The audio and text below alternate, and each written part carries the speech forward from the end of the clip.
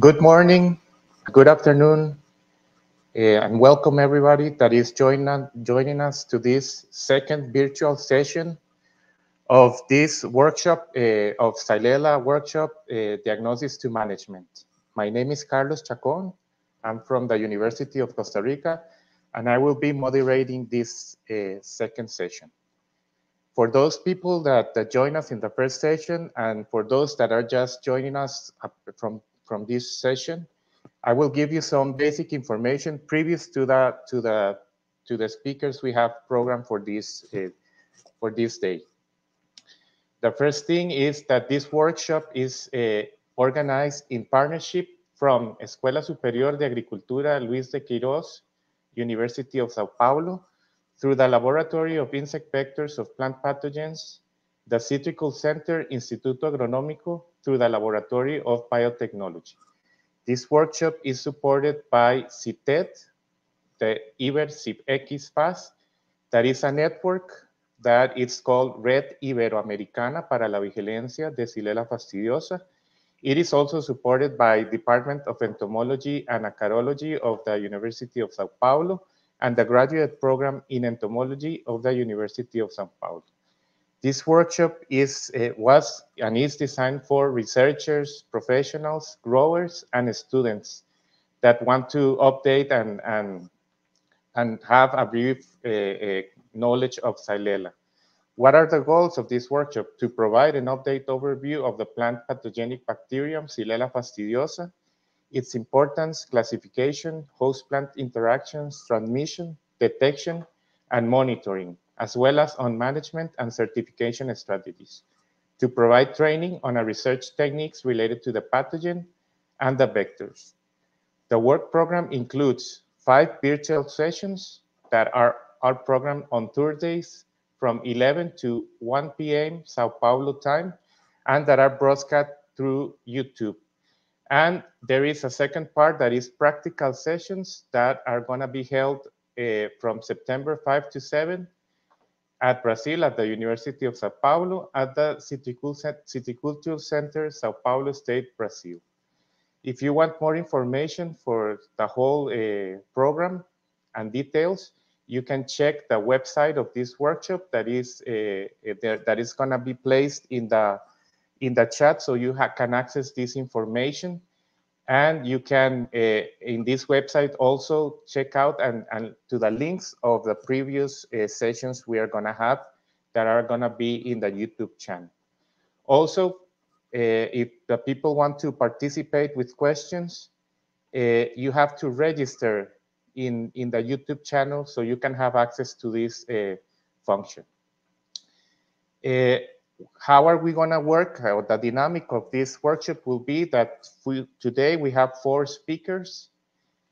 There will be no time for questions between speakers. The speakers will do their talk, and we will continue with the other presentations and so on. And at the end of the 4 speakers' presentations, we will have a debate where they will answer all the questions that we received, or some of the questions that we received, through the chat on your YouTube channel. You can feel free to put your question in any language you desire. We'll manage to make the best of it so the so the speakers can give an answer to your questions. Also, it's important that in some part of the session, we will send you a link for the list of attendance. This is important because if you attend to at least 3 of the 5 virtual sessions, you will receive an attendees participation certificate for this. So you need to participate in at least 3, but for that you need to fill in this list of attendance that will be placed on the link on the chat during the speakers. So this is the dynamic we will be working. And now we're going to start with this second session that is regarding or related to vectors. So for now, the first speaker and the first topic will be transmission mechanisms. The speaker will be Alberto Fereres from CSIC, Spain. Alberto is an agronomist by Universidad Politécnica de Madrid. He has a Master Science by the Purdue University in 87 in agricultural engineering and a PhD in agricultural engineering by the Universidad Politécnica de Madrid. He has also a postdoctoral stay at the University of California, Riverside, and a sabbatical leave at the University of Illinois, Urbana-Champaign in the US also. Currently, he's a research professor in the Department of Plant Protection at the Instituto de Ciencias Agrarias, Consejo Superior de Investigaciones Científicas, Spain. Alberto Fereres is one of the main experts in virus vector-plant relationships, ecology of insect vectors, epidemiology, and control of insect-transmitted plant pathogens, plant insect resistance, integrated pest management. Good afternoon, Alberto. It's a pleasure to introduce you, and the floor is yours. Good afternoon. Thank you very much for your kind words and your presentation, Carlos. So it's a pleasure to be here and to have the opportunity to give a talk. Should I pass my slides? Oh, okay. So I will be talking about transmission mechanisms of Xylella fastidiosa. Thank you very much to the organizers for giving me this opportunity to talk about Xylella fastidiosa.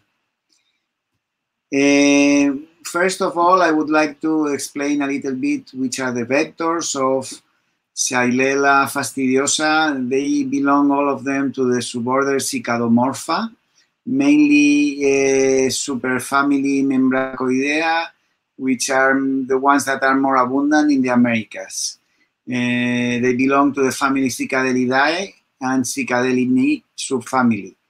The ones in Europe, though, are, although we have some Cicadelidae also, which are potential vectors of Xylella, we know now that the main vectors in Europe belong to the superfamily Cercopoidea, which are mainly from the family Afrophoridae. So the vectors in America are not the same and are not the same species as the ones we can find in Europe. Also, there are some reports that the cicadas, superfamily Cicadoidea, could be involved in the transmission of Xylella, although this has not been confirmed. And most of the studies show that the transmission, if any, it's very, very low and they are not relevant vectors of Xylella. Okay, so how is Xylella fastidiosa transmitted? Of course, it can be transmitted by grafting from plant to plant, but in nature, Xylella is transmitted exclusively by insect vectors of the suborder Cicadomorpha.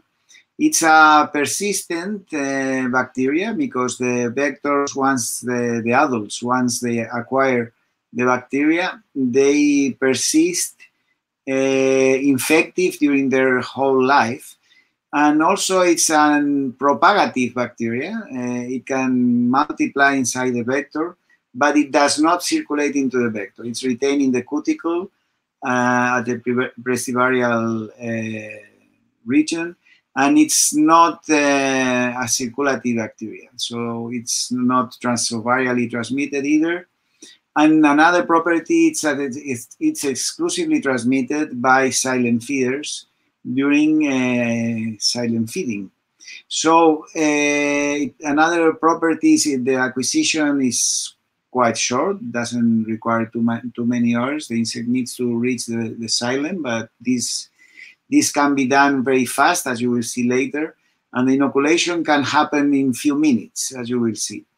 There is no latent period, means that when the insect acquires the bacteria, it can transmit it immediately.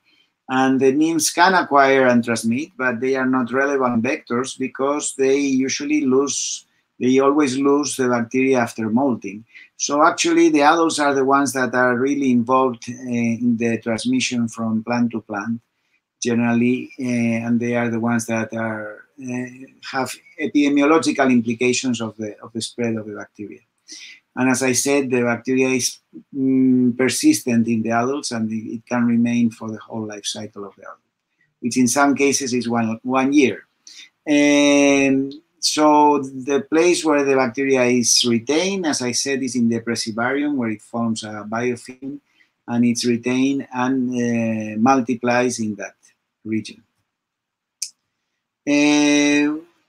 Regarding the types of transmission or mechanisms of transmission, viruses, for example, have been divided in three major groups: the non-persistent, the semi-persistent, and the persistent viruses, because they show specific properties related to the speed of transmission, how long is it retained, what are the optimal acquisition or inoculation periods, and where is the virus located inside the plant.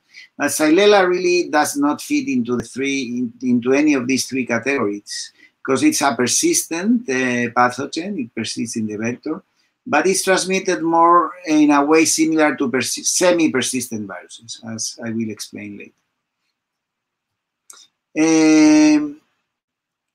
Some considerations about the transmission of Xylella.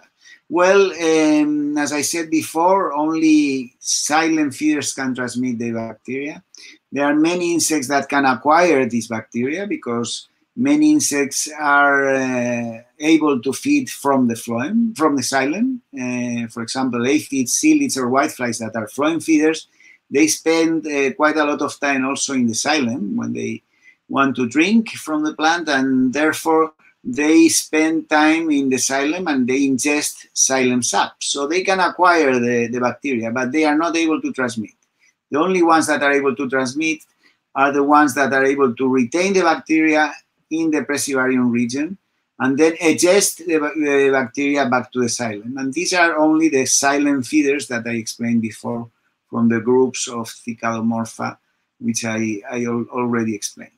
The detection of the bacteria in the insect, therefore, does not mean that the insect is a vector. You can pick insects in the field and they may not be vectors of the bacteria because they can acquire the bacteria but not transmit it. So therefore, it's mandatory to make transmission tests from plant to plant in the lab and show that the specific or potential vector is able to transmit the bacteria from an infected plant to a healthy plant. Therefore, in relation with the epidemiology or the implications for the epidemiology of the disease or diseases transmitted by vectors of Xylella fastidiosa, I would say that they fit better from a point of view of this classification that has been used quite often for insect vectors of plant diseases or virus diseases. They fit more into the non-persistent or semi-persistent category, where the transmission occurs within few minutes after landing and probing. As I said before, it can acquire and transmit in few minutes.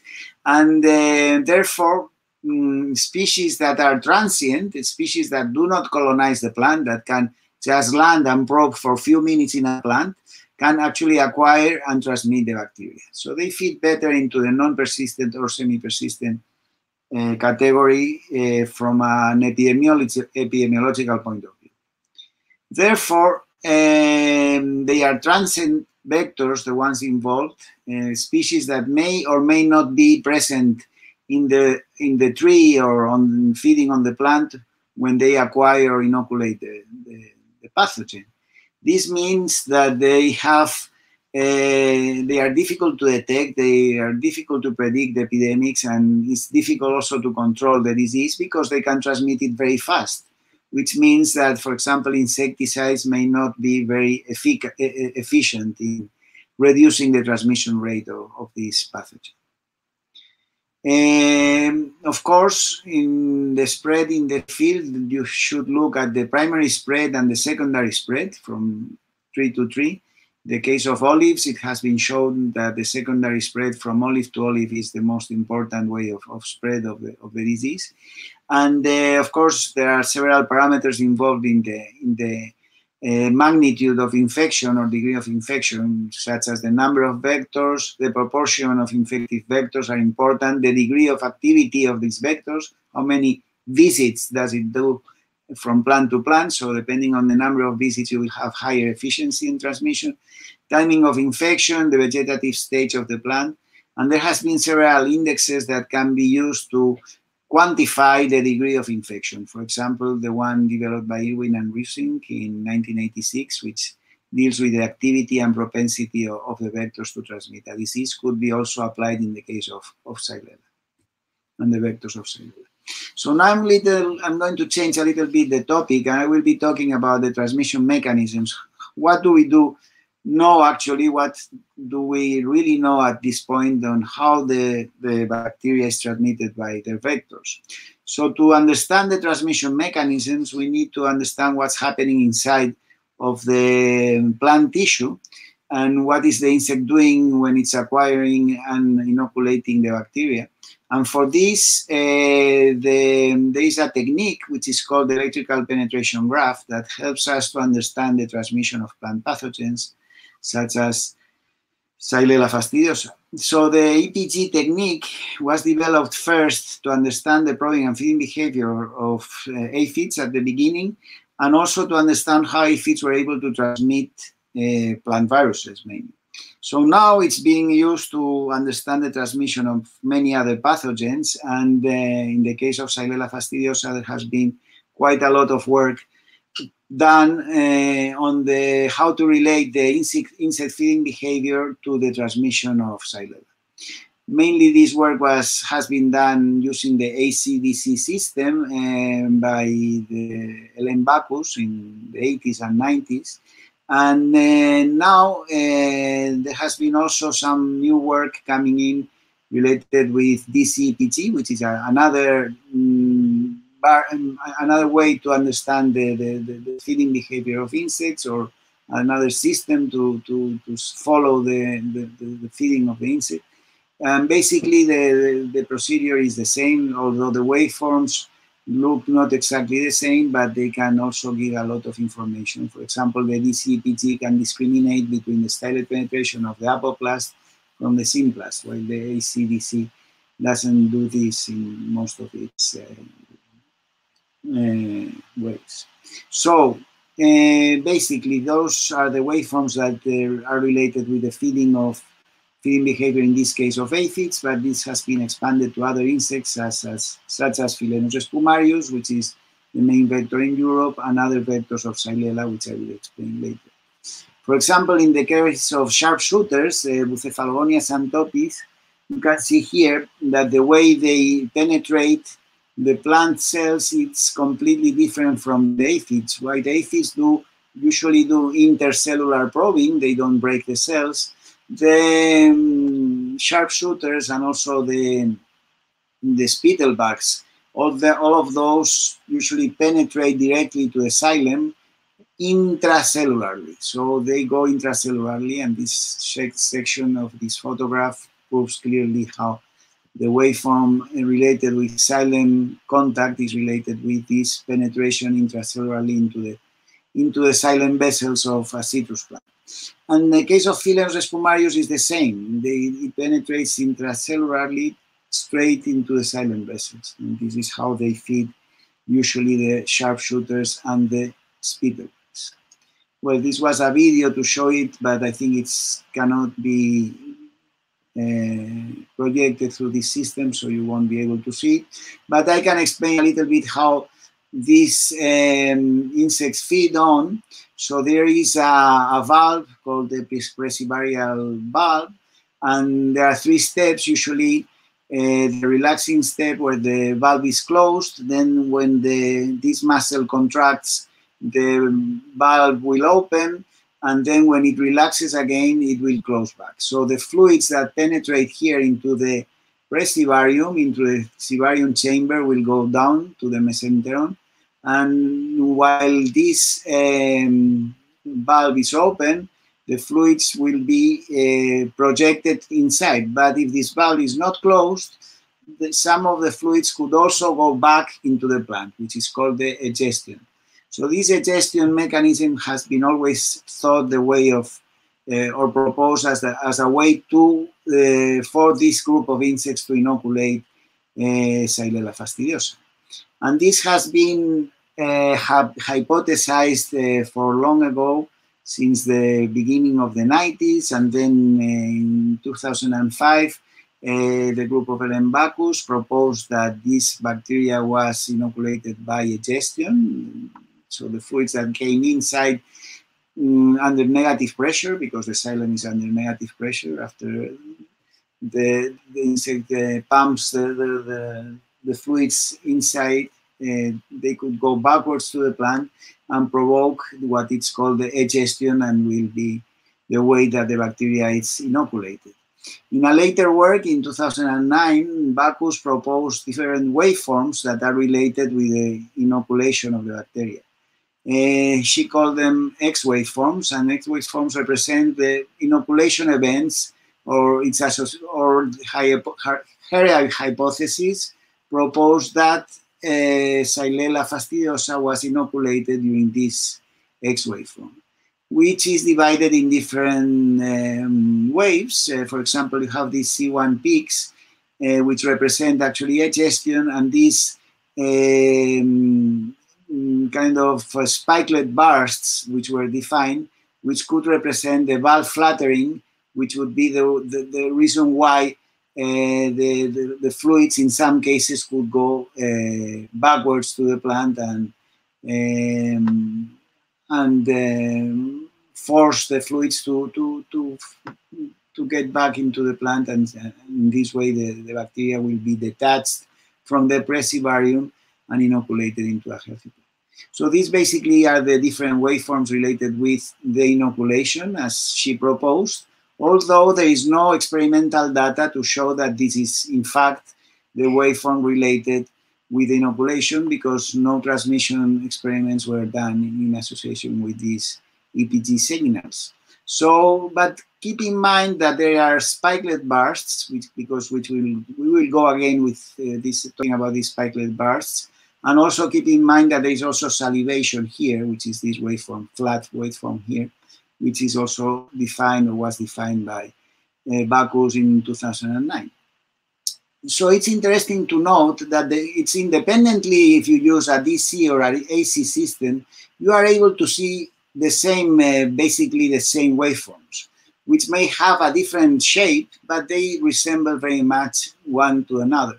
For example, this is a DC recording of an aphid on wheat plants, which shows what we define potential drops, and in this case are called phloem potential drops, because they occur, we know now that they occur in the phloem, just before the E1 phase. So these potential drops, which are in the phloem, were already defined in the 1986 by Scheller and Schuckel, and using an AC system, you will see that these waveforms have an X waveform, it has an X shape, and also were also defined as an X waveform.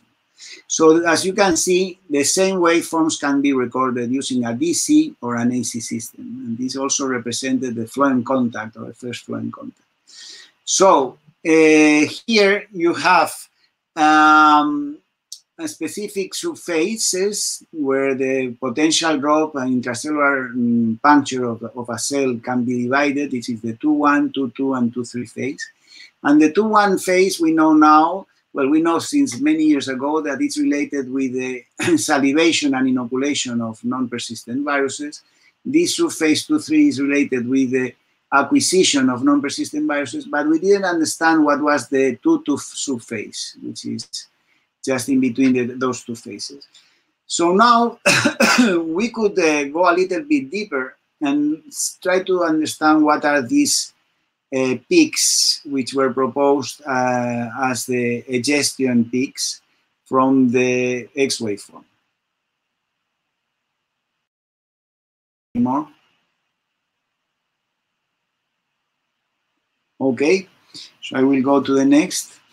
In this slide, I wanted to propose another hypothesis that could happen, that while you see these peaks in this waveform, which is the X waveform related with the inoculation of Xylella fastidiosa by sharpshooters, you see these peaks which could resemble very much these other peaks which are produced by an aphid. Aphids were proposed long ago that they could also egest.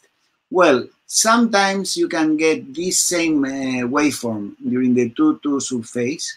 In this case, it's a recent recording made by Macrocephalon forbiae on tomato plants, and you can see exactly or very similar peaks as the ones defined for sharpshooters during the X waveform of sharpshooters. So X waveforms which are similar or probably equivalent to the potential drops. Sometimes for aphids, you can see also these peaks which were associated to egestion mechanisms. So this could also resemble, as proposed by Bacchus, that aphids could also sometimes egest fluids if these peaks really mean egesting.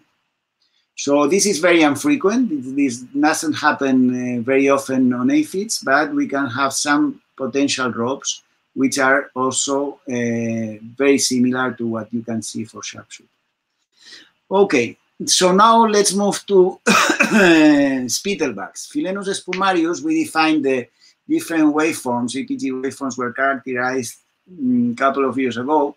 And it was in 2018 actually when we published this work. And the work defined basically the different waveforms related to the feeding behavior of sharpshooters.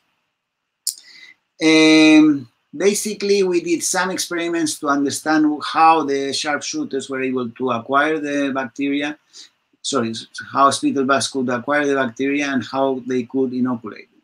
By doing some artificial interruption of the waveforms that I just described before, you could associate a specific waveform with an inoculation or acquisition event. So by doing this, one could understand which specific waveform is related with inoculation. And actually, we suspected after our work that a waveform very similar to the X waveform that was defined by Bacchus, using the DC system that can also be recognized as probably the inoculation waveform. In this case, this has been associated to actually transmission of Xylella fastidiosa by Philenus spumarius. So basically, these spikelet bursts that we can record using our DC system is associated, in fact, with the inoculation of Xylella fastidiosa. And this happened to be very infrequently, and it's a waveform that happens not very often. And in this first study, we were only able to associate the transmission in few cases because the transmission rate we got was very low, only 3 cases out of 5. So now there are more data coming out from the laboratory of Rodrigo Almeida and work done by Daniele Cornara in the last 2 years, show that also XE is related with the inoculation events by Graphocephala atropunctata. And this was done recently, and as you can see, the transmission rate is now much higher, and there are more cases where you can associate the presence of XE with the inoculation of the bacteria. So actually, now we know which is the waveform related with the inoculation of the bacteria, and this work shows basically that when you have this pattern, NP, CXC, XE, you get the highest transmission. And when you don't have XE, basically you don't get transmission. So basically, this waveform seems to be the one related with the transmission. I'm not sure how I am on time. We are a little bit late, or is it too far? Yes, you have, if you want, like 2 or 3 minutes more. Okay. So just to end up my talk, I would wanted to show a couple of examples on how Xylella could affect the behavior of its vectors. In this example, this is for citrus variegated chlorosis in Brazil. We studied also the feeding behavior of this sharpshooter, and what we could see is that the behavior of this sharpshooter on infected plants with clear CVC symptoms show that the insect is very uncomfortable and cannot ingest well from the xylem. So this is XI, the presence of XI, and as you can see, when there is a healthy or an infected plant with no symptoms, the insect feeds okay, feeds well. But when the plant is infected, there is almost no feeding. So it means that the insects reject the plants that show CVC symptoms. And the same happened with Philenus espumarius. So just to be brief, I would like to say that when the insect feeds, when an infected insect feeds on a plant infected with the bacteria, it has some difficulties. In this case, what we did was to compare the feeding behavior of infected Philenus versus non-infected Philenus. And we found out that the ones that were infected with the bacteria had more difficulties to feed on olives than the ones that were non-infected with the bacteria. So the insects that are infected with the bacteria don't feed as well as the ones that are not. So it would be nice to know if the insects that produce XA waveforms at a higher frequency when they are infected with bacteria. So perhaps when they are infected with bacteria, we will be able to see more this pattern that is related with the inoculation. So with this question, I would like to finish my talk and just to acknowledge the projects, the funding agencies that were able to fund our work, mainly X Factors, which is the European project that we just finished working, and the Marie Curie Actions, which is the work that I described on the mechanism of transmission of Xylella by Philenus espumarius. And of course, my team at the ICA CSIC, which are supporting and helping with all this work. Thank you very much. Thank you, Alberto, for your interesting talk. We're going to now move to the second talk of the day, and it's regarding diversity of insect vectors. This talk will be held by Bárbara Defea from Museo de La Plata, Argentina. Dr. Defea is a biologist, zoology by the Universidad Nacional de La Plata, with a doctoral degree in natural science by the same university. Currently, she's a professor at Universidad Nacional de La Plata, an assistant researcher of the Commission of Scientific Research of the Province of Buenos Aires. She's an expert on taxonomy, biology, ecology, and control of leafhoppers, Hemiptera cicadelinae, vectors of Xylella. Welcome, Bárbara, and the floor is yours. Bueno, muchas gracias, Carlos, por la presentación. Antes que nada, quisiera agradecer, ¿sí?, la invitación. Quisiera agradecer a los organizadores y también a la red por permitirme estar aquí junto a especialistas tan importantes en este tema. Bueno, mi tema, como mi presentación, como ya saben, hoy vamos a hablar de vectores. Acá, a ver, modo presentación. Bueno, antes de empezar, a mí me toca hablar sobre la diversidad de los vectores, ¿no? Perdón. Mi charla se titula Diversidad de vectores. Me gustaría, como ya sabemos, ¿no?, todos los vectores no son simplemente organismos que se encargan de pasar el patógeno de una planta infectada a una sana, sino que ahí existe una interacción y una relación un poco más compleja, bastante interesante, en la que los vectores ponen en juego un montón de atributos biológicos y ecológicos que más allá de tener, obviamente, implicancias en la dispersión de la bacteria, también tienen implicancias en lo que es la ecología y el patrón evolutivo de los patógenos que transmiten.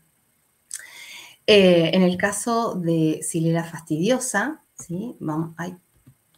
En el caso de Xylella fastidiosa sabemos muy bien que coexiste al mismo tiempo en dos tipos de hospedadores bien diferentes. Uno de ellos son los vectores, en la parte anterior del tubo digestivo de los vectores, específicamente en el presivario, y también en el xilema de las plantas. Entonces, yo diría que la alimentación, a partir de la alimentación a partir del xilema, en teoría, ¿no? Debería ser un prerequisito para poder transmitir Xylella fastidiosa. Hasta el momento, ¿sí? Todos los vectores confirmados o comprobados de Xylella fastidiosa pertenecen al orden Hemiptera y de estos específicamente al suborden Aukenorrhynca.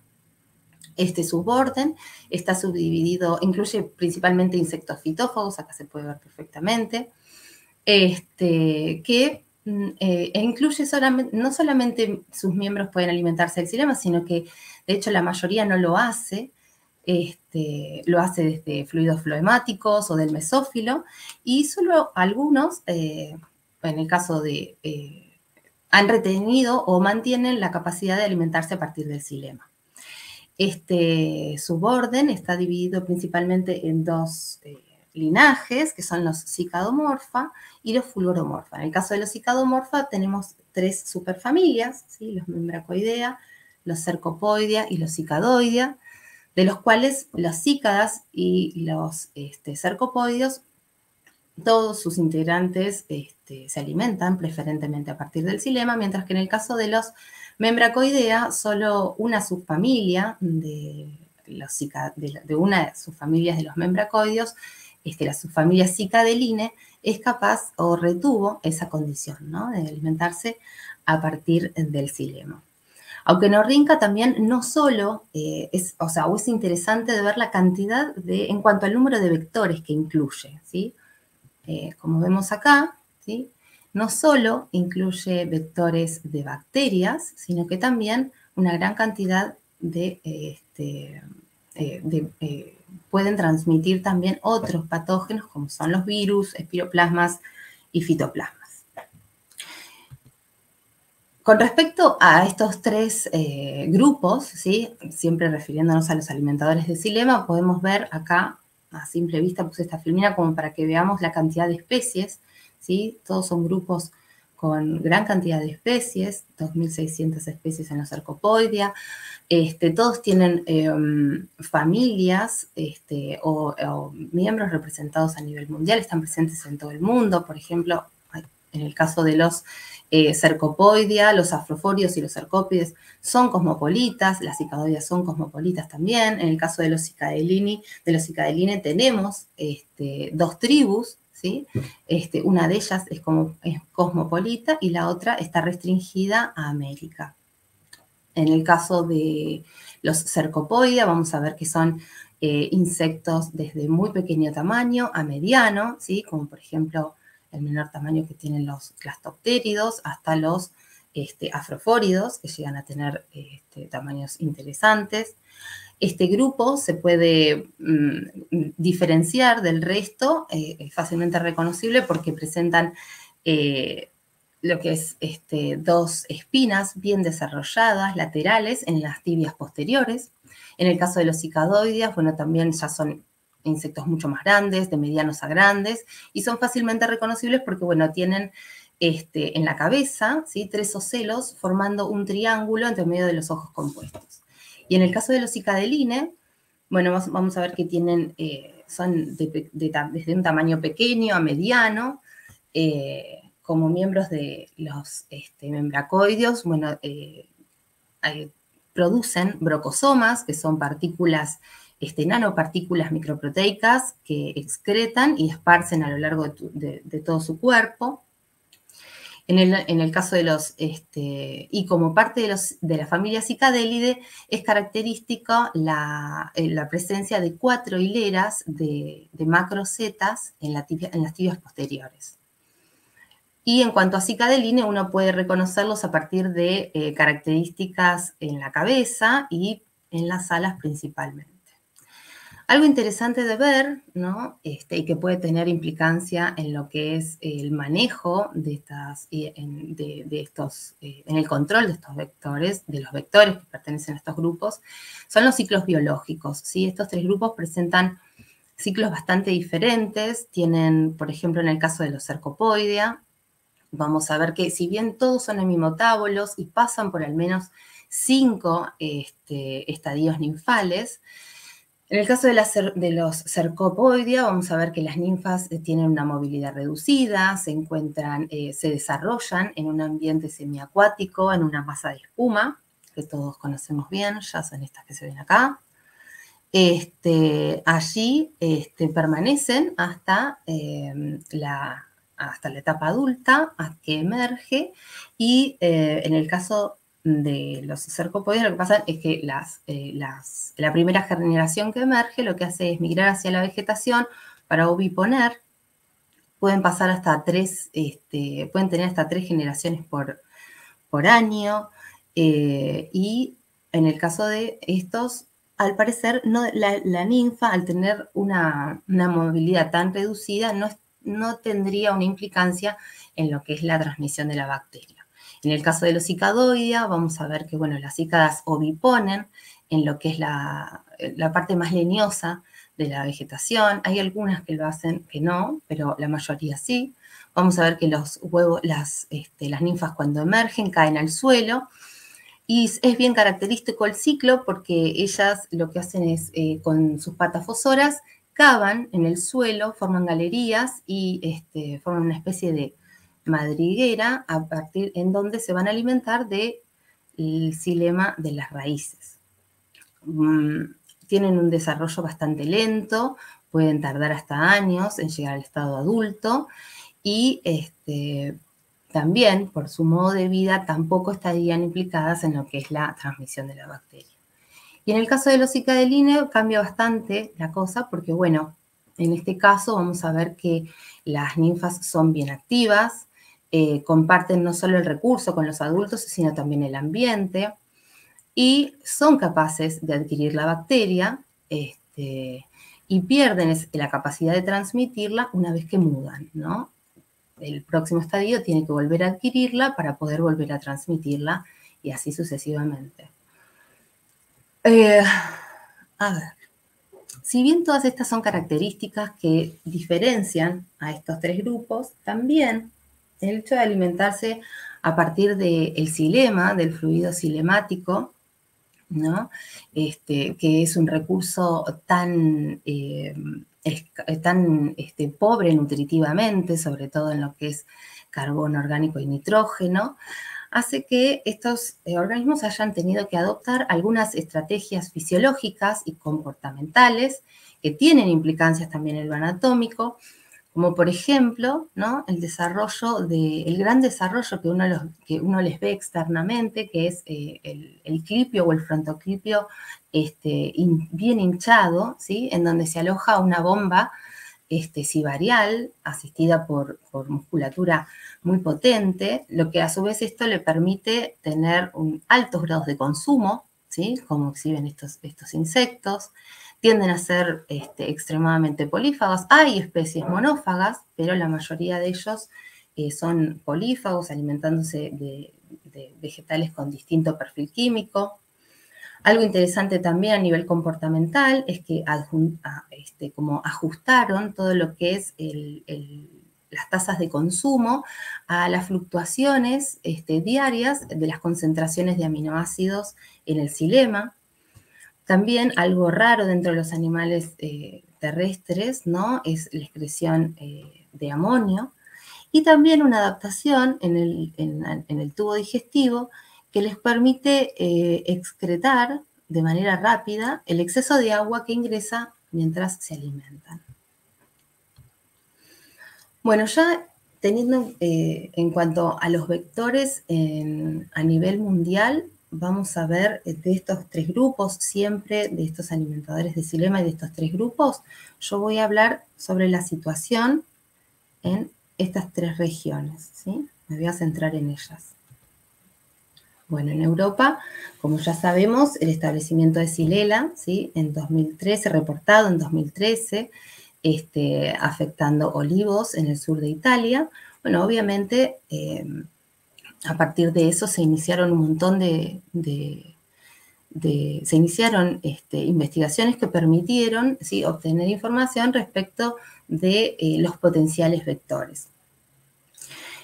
Considerando lo que vemos acá, ¿sí?, y todos los estudios realizados hasta el momento, ¿sí?, los cicadeline, por ejemplo, no cumplirían un rol, son más bien escasos. De hecho, hay muy pocas especies representadas en Europa y los que están presentes tienen una distribución bastante limitada.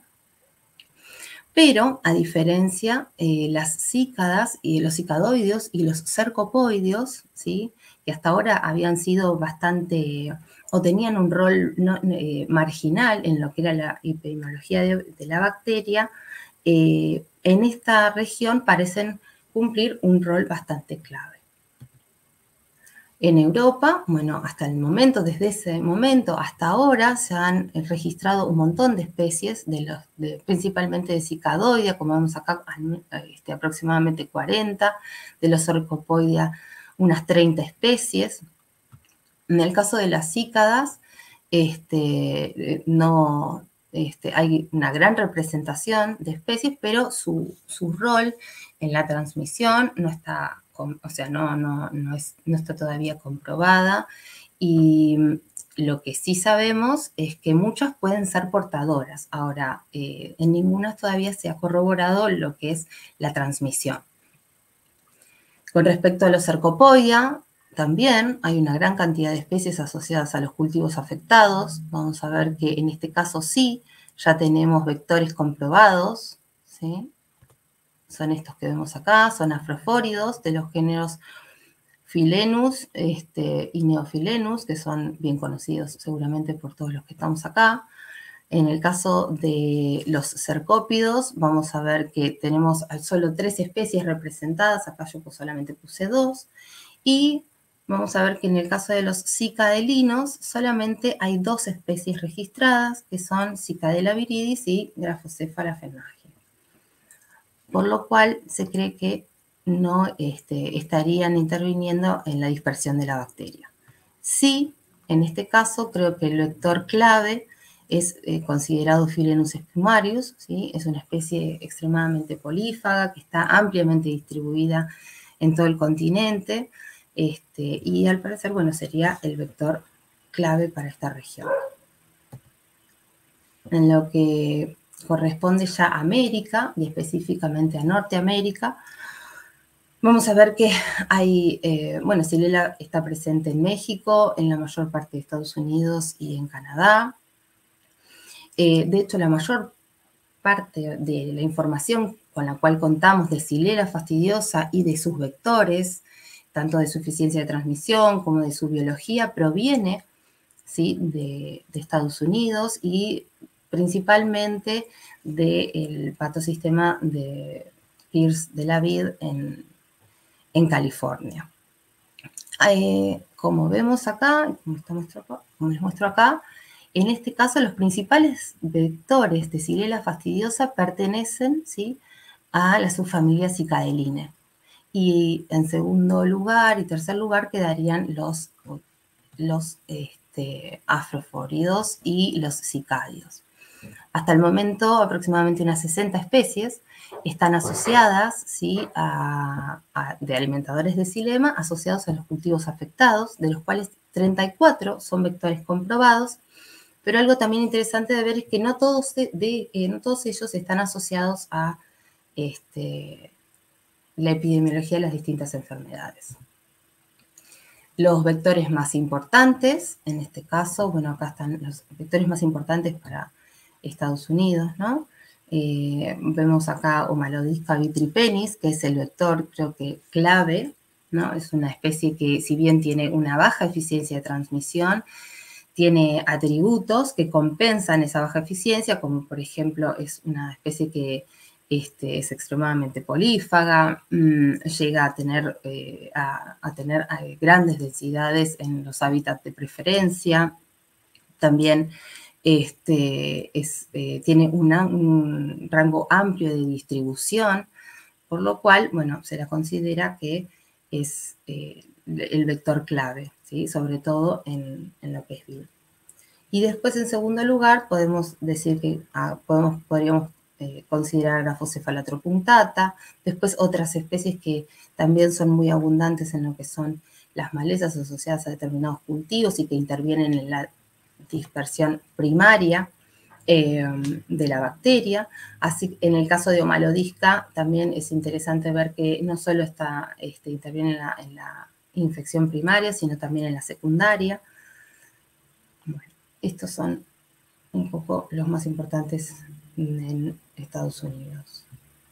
Ahora, cuando hablamos de Sudamérica, bueno, en Sudamérica Xylella está presente en lo que es Venezuela, gran parte de Brasil, en Paraguay y en Argentina. En este caso, vamos a ver que todas, los primeros reportes de Xylella fueron afectando, ¿sí? Plantaciones de ciruelo. Después eso se reportó también en Paraguay y en Brasil, pero Xylella fastidiosa no tomó notoriedad hasta que se comprobó que era el agente causal de la clorosis variegada de los cítricos en Brasil, ¿no?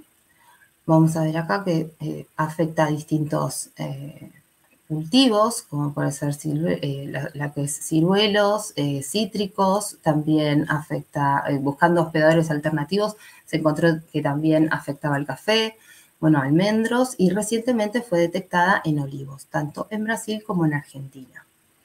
Con respecto a los vectores en esta región, lo que vamos a ver es que la mayoría de los alimentadores de xilema, que vamos a encontrar asociados tanto a cítricos principalmente y olivos, pertenecen también a la subfamilia Cicadeline, y en segundo lugar estarían los cercopoides. Se registra una alta riqueza específica de cicadelinos en todos estos agroecosistemas afectados, y sucede algo claro, que es que tenemos especies, tanto en Argentina como en Brasil, sucede que tenemos un grupo de especies bien identificado y presente en lo que son los cítricos o los olivos, y después especies que se encuentran claramente asociadas a lo que es la vegetación del suelo o la vegetación circundante a estos cultivos. Algo muy rápido para decir respecto de la clorosis variegada, en la principal zona citrícola de Brasil, en el estado de São Paulo, se registraron aproximadamente 29 géneros, ¿sí?, de alimentadores de xilema, 26 de ellos son cicadelinos y 4 cercopoideos. 13, ¿sí?, son vectores comprobados a los cítricos, aunque se registraron eficiencias bastante bajas. En el caso de Argentina, vamos a ver que la producción citrícola está distribuida en dos grandes zonas, una en el noreste, en donde sí se registra la enfermedad, está la enfermedad presente a lo largo de toda el área, y en el caso de la zona del noroeste, en donde no está presente. Si hablamos de las especies asociadas a los cultivos afectados, más o menos contamos con alrededor de 53 especies asociadas. La mayoría de ellos, como ven acá, son cicadelinos y solamente 8 cercopoideos.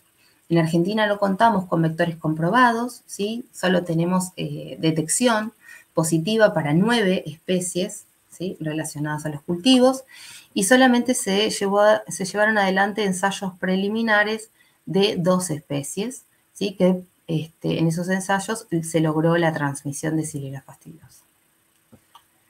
Acá están los vectores comprobados para Brasil, muchos de ellos también están presentes en Argentina. Vamos a ver que algunos de ellos están principalmente asociados como Dilobopterus, Omalodisca ignorata, Oncometopia facialis y Acrobonia citrina, están oviponen y se alimentan, utilizan a los cítricos como hospederos de oviposición y de alimentación. Bucephalogonia xanthophyis, si bien también hace lo mismo, también es frecuente encontrarla en la vegetación asociada a los cultivos. Y después tenemos especies que están más asociadas a la vegetación circundante, pero que también son vectores comprobados. En cuanto, en Argentina, en cuanto a las especies predominantes, vamos a ver que tenemos especies más o menos similares en ambas zonas, ¿sí? Pero acá también se ve una clara diferencia entre lo que son las especies que están asociadas a los cítricos y las especies que se encuentran en la vegetación asociada. En lo que respecta a los vectores clave, ¿sí? Todos estos vectores de los cuales están presentes en Brasil o fueron comprobados en Brasil también son predominantes en los cultivos. Se los encuentra de manera predominante, pero estos 4 son los que se consideran como los vectores clave en Brasil. Y en Argentina, solamente teniendo en cuenta la densidad que llegan a tener estas 2 especies, junto con los antecedentes de detección positiva de la bacteria, bueno, podríamos decir que estos podrían llegar a estar involucrados en la transmisión. Bueno, por último, en los olivos, bueno, sabemos que en Argentina Xylella fastidiosa fue detectada en la principal área olivícola, ¿sí? Afectando a olivos de la variedad Arauco. Allí, a partir de esta detección, ¿sí? Se llevaron adelante muestreos, trabajos de campo, en donde logramos registrar 9 especies de alimentadores de xilema, principalmente de la subfamilia Cicadeline, y solo un cercópido, ¿sí? Que estuvo asociado más que nada a la vegetación asociada y en muy baja densidad, con 3 especies predominantes de Cicadeline y 3 especies positivas para Xylella, ¿sí? En el caso de Brasil, fue reportado Xylella afectando olivos recién en 2016, un año después, en la región de Sao Paulo y Minas Gerais. Ellos, en este caso en Brasil, se registraron 106 especies, una gran cantidad de especies, la mayor parte pertenecientes a la subfamilia Cicadeline, pero también hay clastopteridos, cercópidos y afrofóridos, ¿sí? Con 18 especies predominantes y 11, en realidad 14, ¿no? De ellas fueron comprobados como vectores de Xylella a los olivos. Acá se las presento. En Argentina, estas 3 son especies predominantes en los olivos. Esta es el único cercópido, Notosulia entrerriana, que fue recolectado en baja densidad y siempre asociado a la vegetación espontánea. Y en el caso de Brasil, 3 especies de todas las registradas serían las que están involucradas en la dispersión, ¿no? Una especie de clastoptera y 2 cicadelinos, que son Scopogonalia paula y Macogonalia cadifrons. Bueno, hasta acá llegamos. Antes de terminar, me gustaría presentarles a al equipo de trabajo, al grupo de trabajo al que pertenezco. Es el laboratorio de auquenorrincos del Museo de La Plata. Está liderado por la doctora Ana Marino, que trabaja en taxonomía y biología de auquenorrinca, específicamente en fulgoromorfa. Y también desarrollamos otras líneas de investigación, más que nada relacionadas a lo que es taxonomía y biología de cicadélidos, también de cercópidos. Y en cuanto a, también tenemos líneas de investigación respecto de comportamiento en alimentación y endosimbiontes, y también en control biológico, a partir de entomopatógenos y de parasitoides. Antes de terminar, igual me gustaría nombrar a este otro grupo de trabajo, que actualmente es con el que más estamos interactuando, que es con ellos llevamos adelante toda la parte del trabajo en olivos. Está conformado no solo por nosotros y por fitopatólogos, sino que también por productores que nos permiten trabajar en las fincas, por también las personas técnicas, los técnicos que nos permiten llevar adelante los muestreos y por ingenieros agrónomos que nos asisten también. Bueno, ahora sí, muchas gracias. Thank you, Barbara, for your talk. Moving on with the third talk of this second session, that it's about vector population dynamics, the case of Eastern Spain. The speaker for this talk is Francisco Beitia from IVIA, Spain. Dr. Francisco Beitia is graduated in biology of the University of Valencia. He has a PhD in biology at the University of Valencia, postdoctoral with horticultural crop pest and their biological control, especially with agromycete dipterans and their hymenopteran parasitoids, and secondary effect of pesticides on natural enemies at the station de Zoologie de Lutte Biologique of INRA in Antibes, France. Currently, he is a research professor in Instituto Nacional de Investigación y Tecnología Agraria y Alimentaria in Madrid. He's an expert on citrus pests and their biological control, focusing mainly on tephritids, especially Ceratitis capitata and its hymenopteran parasitoids, but also on whiteflies and other pests in horticultural crops. Recently, he has joined the national multidisciplinary group that is investigating the problems caused by the introduction of Xylella fastidiosa in Spain, and in particular, all issues related to their insect vectors. Welcome, Francisco, and the floor is yours. Okay. Thank you for introducing me, Carlos, and good evening to, or good morning, depending on the continent. Okay, so I'm talking about the vector population dynamics in Spain, but especially in the eastern Spain. And next, please. You have seen this slide more or less before in the talk of Alberto Fereres, but this first slide is just to say that the potential vector of Xylella belongs to the infraorder Cicadomorpha, and in this infraorder you have 3 superfamily and many species. But next, the importance of this situation is that in the Americas, the more important vectors of Xylella fastidiosa are including in the Cicadeli family and the subfamily Cicadelinae, as is the case of the vectors that are transmitting the peach disease in grape vine in California, for example, or also the citrus variegated chlorosis in citrus in Brazil. But next, please. When the Xylella fastidiosa arrived into Europe and was detected for the first time in 2013, the EFSA, European Food Safety Authority, has done a study to know, based on the level of polyphagy, abundance and adaptation to environmental conditions, and many other factors, how could be the main important species to be vectors of the bacteria. And it's curious that only the species signaled with a star, Cicadella viridis, belongs to this Cicadelini subfamily.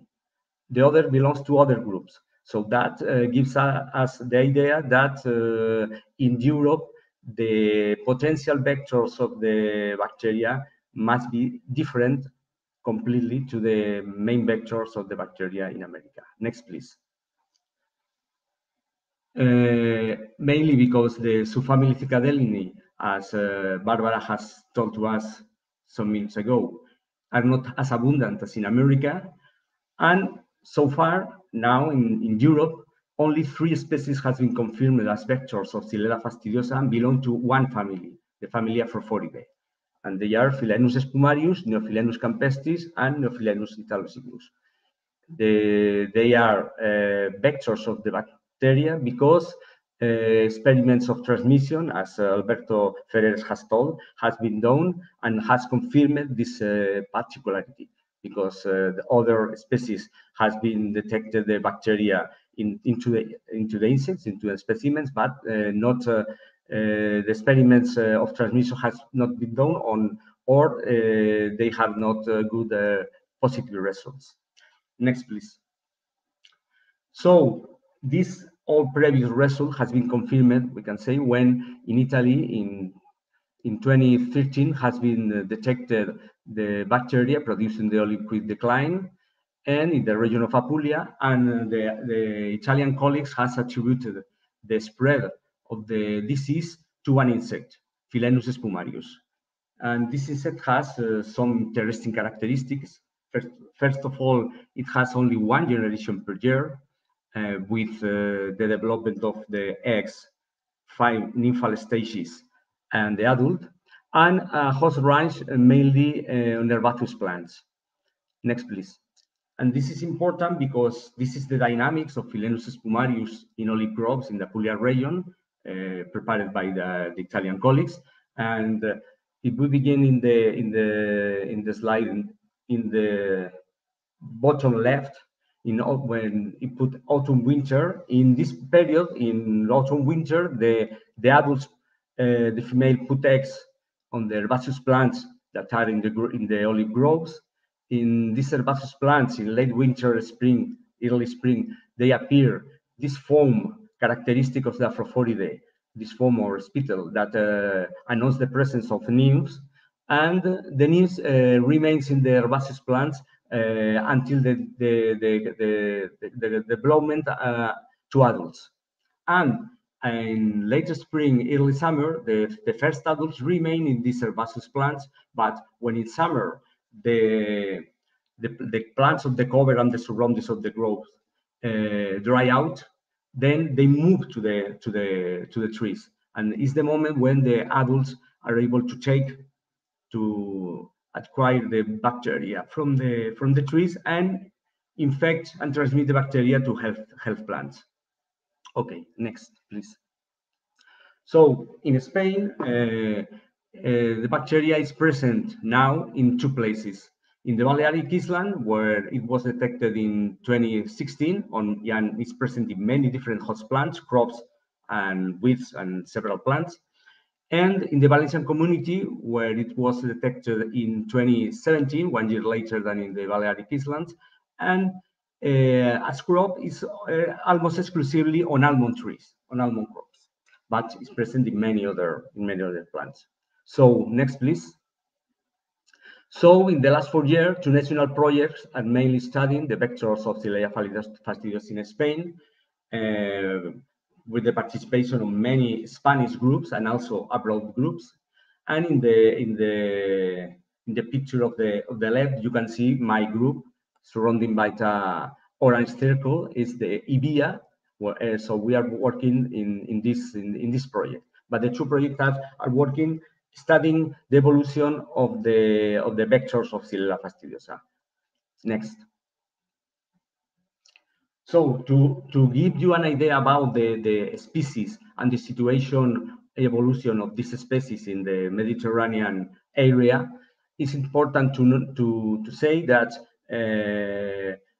from the data from the Plant Health Service in the Balearic Island, it has been found that there are 3 main potential species of the bacteria that are Philaenus spumarius, Neophylaenus campestris, and Neophylaenus lineatus, with Philaenus spumarius be the more abundant species, clearly. Next, please. In the case of the Valencian community, we have 2 zones to differentiate. In the south, we have the named demarcated zone where the bacteria is present in the province of Alicante, and is where the bacteria is present mainly on almond trees. And to the north of this demarcated zone is the area where my group is working to analyze the evolution of vectors of Xylella fastidiosa, but without the presence of the bacteria. And we have studied the evolution of these potential vectors on citrus, on olive, and almond crops. Next, please. Regarding the results of the potential vectors in the demarcated area, 4 species have been found: Neophylanus campestris, Phylaenus spumarius, and Neophylanus lineatus. It means the same than in Balearic Islands. Also, another one species, Cercopis intermedia, not belonging to the Afrophoridae, but to the Cercopidae family. But in this case, in the demarcated zone in the Valencia community, the 2 predominant species, more or less at the same level, are Neophylanus campestris and Phylaenus spumarius. And next, please. And according to our work in this zone to the north, to this demarcated area, we have found 5 potential vectors of Xylella fastidiosa, Phylaenus spumarius, Neophylanus lineatus, Neophylanus campestris, and the same Cercopis intermedia that has been found in the demarcated zone, but another one species, Lepilonia colectata. But according to our results, the results of the group in the Balearic Islands, and the results of many other groups in Spain, in Catalonia, in Aragon, in the center of Spain, Madrid, and also in Andalusia, the 2 main species that can be vectors of the bacteria, and that in fact are 2 other species that are recognized as transmitters of the bacteria, are Phylaenus spumarius and Neophylanus campestris. And for that, all the study we have done is focusing on these 2 species. Next. And now I will present you some data about the dynamics of these 2 species in different regions.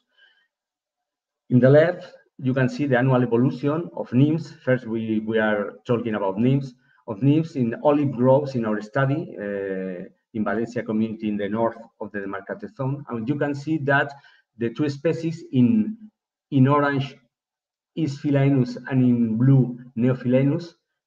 The nymphs appear more or less in late February, beginning of March, depending on the climatology of the year. They have a peak in the mid-spring, and finally the nymphs began to disappear until the June, more or less, until the month of June. And here you have another example to the right, is the same, the abundance and seasonal pattern of nymphs, but in Mallorca, in the isle of Mallorca. It's a resume of the data from 3 years, and you have the same. The beginning of the appearance of nymphs in more or less in March, a peak in the middle of spring, and after that they disappear progressively until the beginning of the summer. In this case, for example, of Mallorca, it's more abundant, the population of Phylaenus spumarius in blue, than in the case of Valencian community, that is more abundant, not so than in Mallorca. But this is clear for us until now that the evolution of the nymphs in these 2 species is similar. At the end of the winter, they began to appear, and they have a peak in the spring, and they disappear more or less at the end of spring, beginning of summer. Please, the next. And in the case of adults, and in the left you have the annual evolution in olive groves in our work, the work done by IVIA. You can see that in blue is in orange is Phylaenus spumarius, and in gray is in orange is Neophylanus campestris, and in gray is Phylaenus spumarius. You can see that the 2 species have more or less the same pattern of evolution, a peak of adults in spring and another peak in autumn. But the difference is that Neophylanus campestris disappear in summer in the growth, but Phylaenus spumarius, it remains in the growth in summer. And if we compare our results with the results in almond groves in the demarcated zone, in the graph to the right, in yellow you have Phylaenus spumarius, and in red Neophylanus campestris, you can see that's it the same. Neophylanus campestris is present in spring, disappear completely in summer, and it appear again at the end of the spring. And Phylaenus spumarius is present all the year, including the summertime. Well, an explanation of this situation, we can have this explanation in the next slide. Here we take results of the group of the Balearic Island, and you have here the seasonal pattern and abundance of adults of Neophylenus campestris in the isle of Mallorca in 3 years. And you can see that Neophylenus campestris is the same as I have present to the Valencian community, but here you have another particularity. You have the difference between the presence of adults in the cover, is blue, in the tree, or in the border of the plot of the grove. And you can see that Neophylenus campestris in general in the 3 years is the same, present in spring and in autumn, but absent in summer. And only in the 3rd year, in 2020, when it has a presence in summer, we can see that it's in the cover. It means that the insect needs a plant that is in good conditions to maintain the populations in summer, because normally the plants of the cover of the plot are completely dry out and disappear and are not able to the evolution and the maintaining of the population. Next, please. But if we see now the evolution, the previous one. The evolution of Philaenus spumarius is the same that we have seen before, 2 peaks in the spring and in autumn. And these species don't disappear completely in summer, because as you can see, they are present in the gray line that is the cover, the border. It means that normally the insects go out from the crop searching for a shelter places, and when they find some plants in the surroundings of the plot, they are able to remain there. And it's true that in the orange graph, we can see that there are a little presence in the tree, but possibly is when they are moving from the plants of the cover to the plants of the surrounding. They pass for a moment to the trees to arrive to these other plants. And next, please. We can confirm this. These are results of our work in olive groves.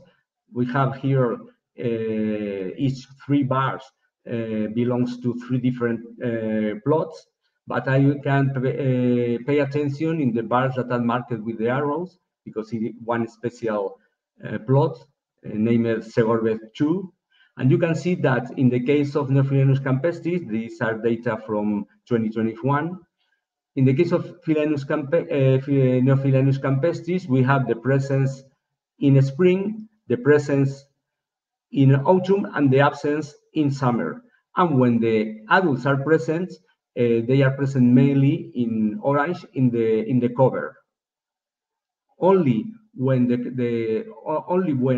at the beginning of spring, when the cover is not completely recuperated, they are in the border. But the presence in the tree is in blue is insignificant. But to the right, in the case of Philaenus spumarius, we can see that it's present all over the year, and mainly is present on the cover in orange. But when we arrive into the end of spring, we can see that the presence in the cover are decreasing, and it increased the presence in the border. And also we have some presence, is in color blue, in the tree. And they pass, the adults, the summer mainly in the border, in the plants of the border, and when in the spring the plants of the cover grow again, they pass to these plants. And I have selected this plot, Segorbe 2, next please, because it's a case very, very curious. Next slide, please. Next. Sorry. Yes, here is this plot, Segorbe 2, and to the left you have the picture of the edge of the plot. The plot is from this edge to the right, and you can see that they are 2 or 3 meters the distance between the plot and pine forest. And in the picture of the right, you can see all the plants in the pine forest that are plants very, very suitable for Philaenus spumarius. So in this plot, it's clear for us that the adults have been present in the cover of the grove.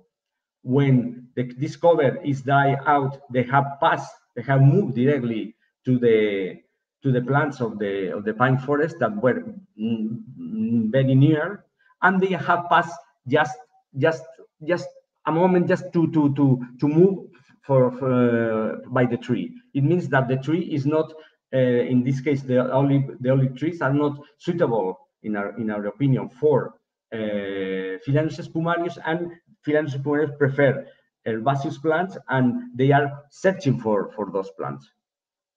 For that, next please. The conclusions of all this evolution of the population of the two main species considered as vectors of Xylella fastidiosa in eastern Spain, we can say that there are two species, effectively, Phyllanthus spumarius and Phyllanthus campestris. Both species have a different range of herbaceous plant, but because it's important to remark that Neophyllanthus campestris has a clear preference for Poaceae, but Phyllanthus spumarius prefers Asteraceae and Fabaceae. So the species that are present in a crop is very, very important as cover plants. It's very, very important to determine the presence or not of one of these species. And they determine also the population dynamics. And in summer, with the absence of these optimal herbaceous plants in the crop plot, the adults of the two species must move to shelter areas and possibly passing through the woody plants, and in that moment is when they can acquire the bacteria and transmit the bacteria to healthy plants. But in our opinion, just is in the moment they are moving from one plants to the shelter plants they need to pass the summer. And adults of both species return to the herbaceous plants of the cover crop in autumn when these herbaceous plants grow up again.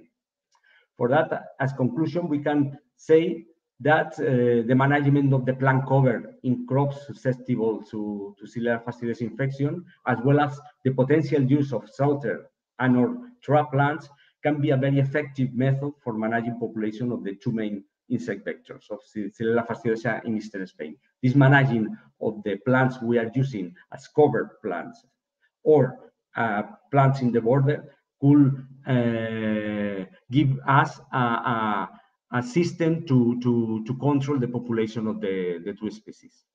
Next one. Next, yes, and of course, is necessary to grateful to the project where my group has been involved in, but also to all the people that has working in this project. That not many people are staff people, stable people. Much of them are students that have passed 3-4 months, students from Spain and students abroad Spain that have passed 3-4 months with us, but their work has been very, very important to arrive to very interesting results. Next. And that's all. Thank you for your attention. And if you have any question, it will be a pleasure to respond you. Thank you, Francisco, for your interesting talk. Moving on. Before we start with the last session, just remember that the list of attendance is the link is in the chat in the YouTube channel, so you can register your attendance. The last topic of this session is about natural enemies and vectors. And the speaker is Eduardo Virla from FML and CONICET, Tucumán, Argentina. Dr. Virla has a bachelor degree in zoology and a PhD in natural science, Universidad de La Plata, and completed a postdoctoral position in Italy by the University degli Studi della Tuscia. His major expertise is on parasitoids that attack Hemiptera and a taxonomy of Drinidae in Hymenoptera from the neotropical region. He's a full professor at the Fundación Miguel Lillo and a CONICET researcher. His scientific contribution is oriented to the biological control of pests with focus on bioecological aspects of vector plants diseases, corn and citrus, and their natural enemies, and on biological control of the fall armyworm Spodoptera frugiperda. Welcome, Eduardo, and the floor is yours. Muchas gracias, Carlos, muchas gracias a los organizadores de la reunión por la invitación. Bueno, vamos a tratar un poco de hablar sobre los enemigos naturales de los vectores y de los potenciales vectores. Ya los doctores que me antecedieron explicaron quiénes eran los vectores y potenciales vectores. Y bueno, hay que tener en cuenta que, como cualquier especie animal, los vectores se encuentran formando parte de redes tróficas. En estas redes tróficas siempre hay alguien que es comido, y alguien que come y alguien que es comido por alguien. Bueno, los antagonistas de los auquenorrinca en general se agrupan según sus hábitos en parásitos, patógenos, predadores y parasitoides. Como saben, en general no voy a profundizar en cada una de estas categorías, pero los parásitos están mayormente representados por nematodes, cuyas especies son en general bastante especialistas. Los patógenos son enfermedades de los insectos, constituidas por hongos, virus, bacterias, que tienen una cierta especialización, pero mayormente a través de distintas cepas. Estos dos grupos, parásitos y patógenos, se lo pueden encontrar en la literatura nombrados como entomopatógenos. En cuanto a los predadores, estos pertenecen a muchos grupos animales, desde mamíferos, anfibios, hasta insectos, arañas. Son generalistas, comen a lo largo de su vida muchas presas. Y los parasitoides es el grupo más especializado dentro de los insectos. Están constituidos por himenópteras, principalmente himenóptera, y por díptera, especies de díptera y de himenóptera. En cuanto a los parásitos que atacan a los vectores o potenciales vectores, los mayores registros se encuentran en aquellas especies que tienen hábitos que favorecen las infecciones. Por ejemplo, en las chicharras, que pasan un estado de su vida bajo el suelo, o en los cercópidos o afrofóridos, que tienen hábitos, sus ninfas principalmente, cercanos al suelo.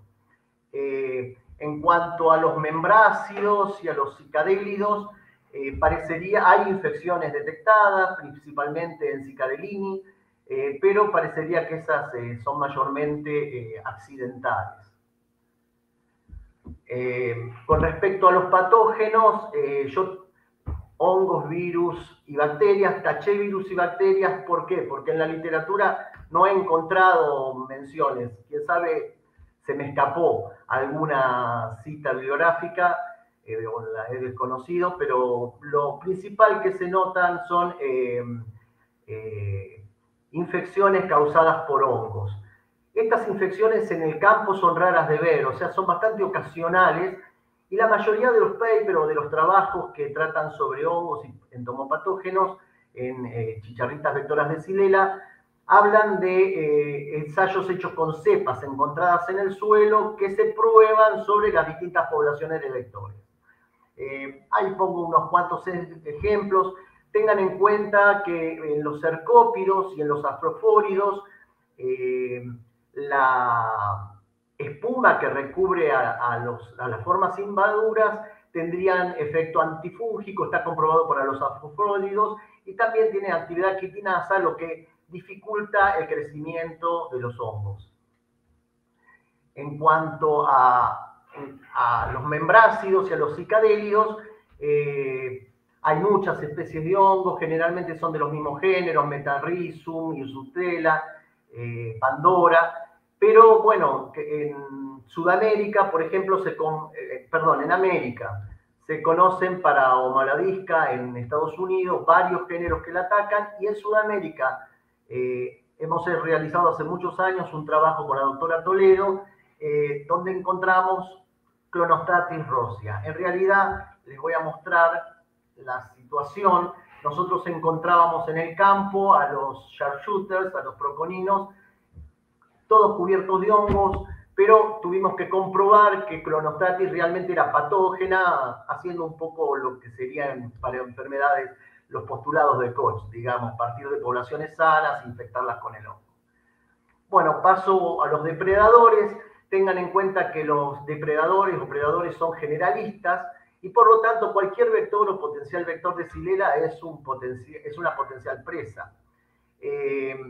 Hay un montón de datos sobre distintos predadores que atacan a vectores o potenciales vectores.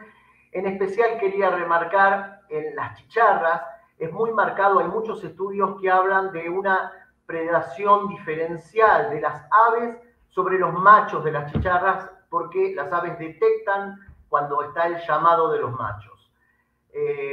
Hay un caso también para Homoladisca vitipreni que invadió Asia, unas islas en Asia, donde se descubrió que cuando unas arañas locales comían al proconino, se morían, o sea, había un efecto de intoxicación.